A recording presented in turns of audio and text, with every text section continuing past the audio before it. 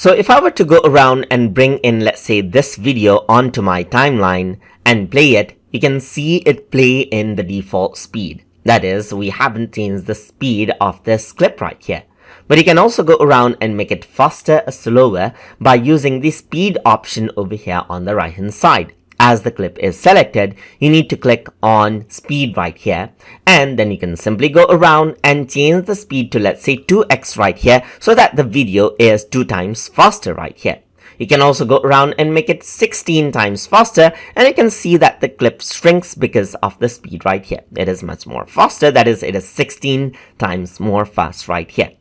So what you can also do is, let me just press Ctrl Z, or you can also press this button right here to undo right here. Let me redo so that I have this right here. You can see that the speed is 1x.